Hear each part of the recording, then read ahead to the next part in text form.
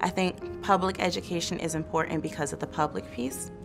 If you think about it, you're in a diverse culture, so you're out there with everyone. It's almost like we're preparing the students truly for the real world. I always knew I was going to be a teacher. I was just thinking about my education and growing up, and actually I never saw any teachers that looked like myself. I'm from Connecticut, so it wasn't until I came to high school that I saw a teacher that looked like me. And that was something that I wanted to give back so students can see that this is something that you can be one day.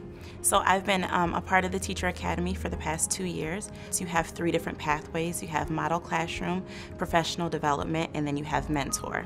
So I fall into the model classroom pathway, which means that I get to help out other teachers in the district. So when we have teachers come to visit, the model classroom teachers, they come with some type of focus. So that can be student engagement, differentiation of instruction, classroom management. So I actually do have a teacher that came and visited my classroom, and she was there to see classroom management.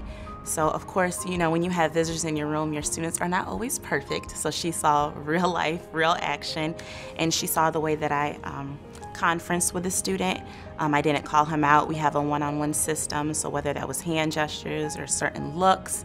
So by her seeing it in action, it made more sense. A lot of time for teachers, we know what to do, but it's the how that's missing. So I feel like the model classroom gives you the how.